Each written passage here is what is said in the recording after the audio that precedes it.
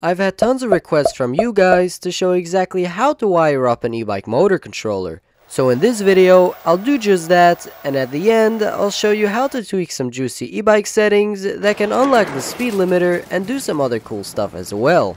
If you're new to the channel, then make sure to hit that subscribe button. Motor controllers used in this video will be linked in the description, and let's get started. Now the electric vehicle I'm gonna replace the motor controller is actually a moped. The problem here is that the only way to turn this thing on is by hitting it with my foot. And while it's already on, if I switch it into drive mode, the throttle is not responsive. If you think it's a throttle issue, then you'll soon find out that the throttle still actually works.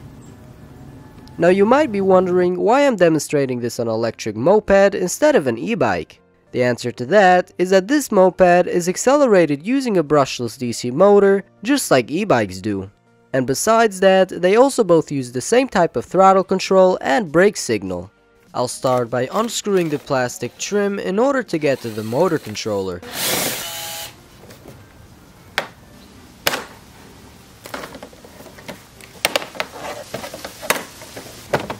There seems to be two screws holding the motor controller in place, so I'll go ahead and remove those as well.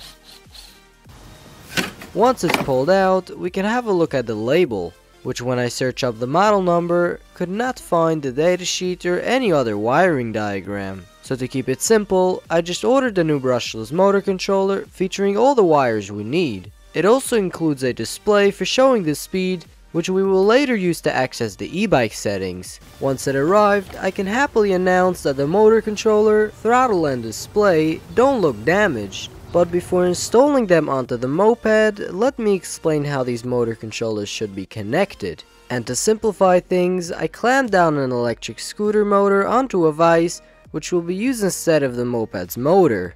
I'll also pull out the battery from the moped to supply power to the system. Starting with the display, which might look complicated at first, having a total of 5 wires. The red and black wire are obviously power, although the red wire is actually the same voltage as the battery. The blue wire is for the display, telling the motor controller when to power on or off. And finally, we have a green and yellow wire communicating between the display and the motor controller, for example how fast the e-bike is moving, or what speed level the motor controller should drive at. When hooking up the display to the motor controller, except if you're not using the included one, connecting this cable to the controller should be plug and play.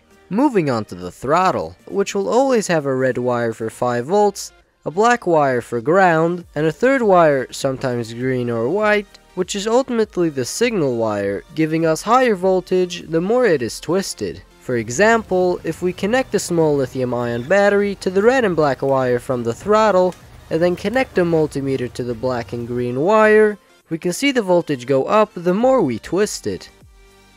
Now in this case we're only getting 2.9 volts instead of about 4 volts, which is okay because we're using a lithium-ion battery which has a maximum voltage of 4.2 volts instead of the 5 volts throttles are supposed to get. And when connecting this cable to the motor controller, you can actually see how it uses a white wire for signal while the throttle uses a green one.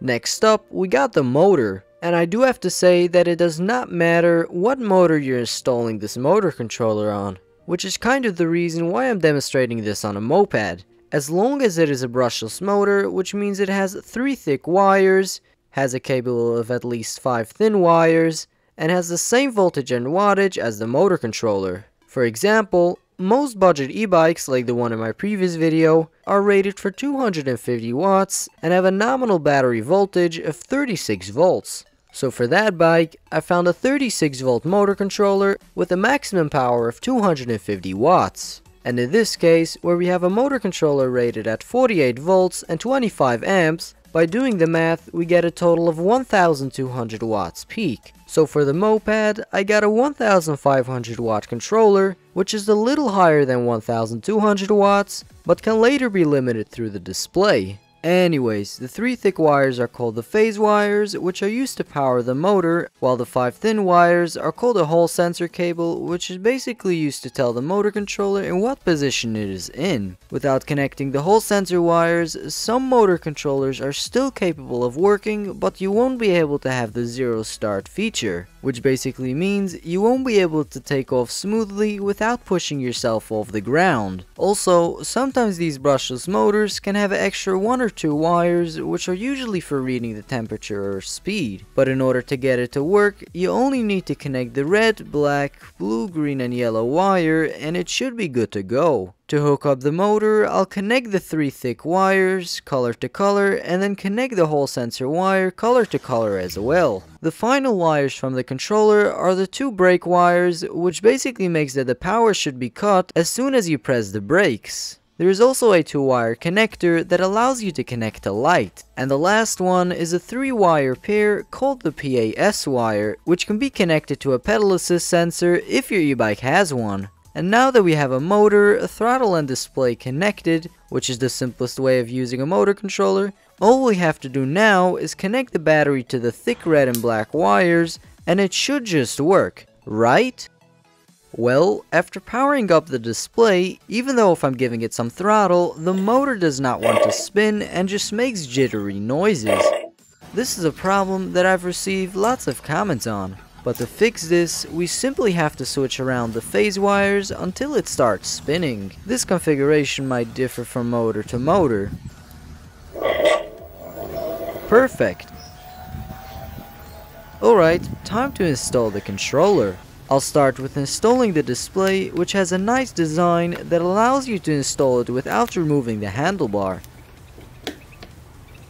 Next I'll run the wire through the frame, which gave me just enough wire to get it to the controller's location. To remove the old controller, I'll start by pulling some connectors and then unbolt both the phase wires and power wires. And just like that, we now have place for the new controller, which means I can plug in the display, followed by connecting the phase and Hall sensor wires,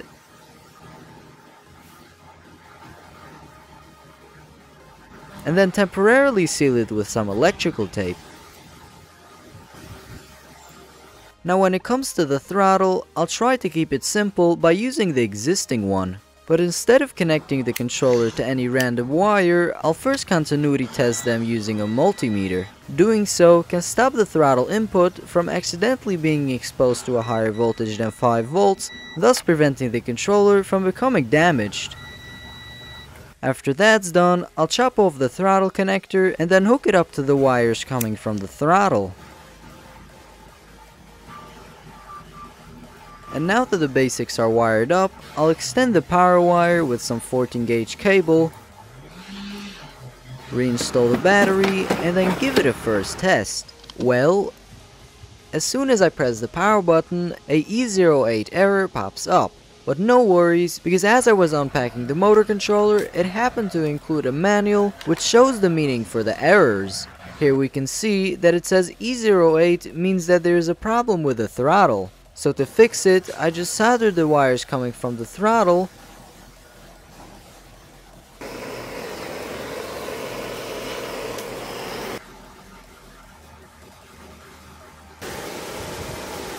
and it worked. The error is gone. I guess I should have soldered it in the first place. But the question is, does the motor spin? Well, it's definitely trying. So to fix this, I'll once again play around with the wires until I get it right.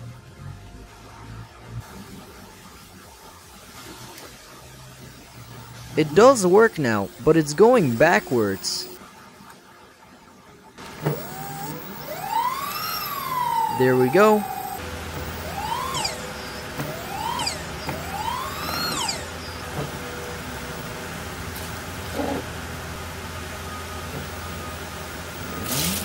Now that it works, I'll solder all the connections and then wrap it in shrink tubing.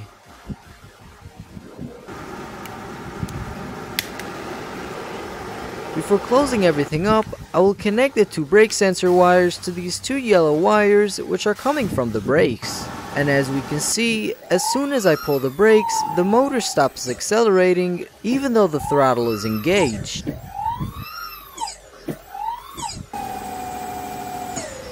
Alright, time to close everything up.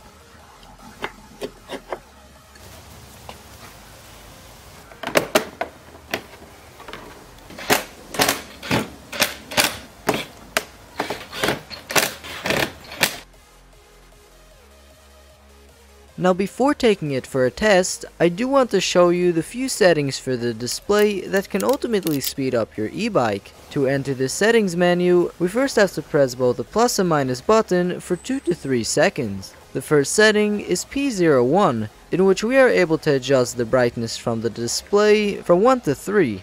I'll set it to 3 so I should be able to see it better against the sun. The next one is P02, which allows you to change it from miles per hour to kilometers an hour. Next is P03, which is where we can change the voltage range. In this case, it's 48 volts. After this, I'll skip over to P06, that is where you can enter your wheel diameter. In this case, it's 14 inches, which will help the speedometer be more accurate. The final settings I'll mess with is P08, which is the speed limiter. It can be set from 0 to 100 kilometers an hour. And yes, this is only kilometers an hour, so you'll have to Google the calculation. But now that we're finally done, let's take it for a test drive.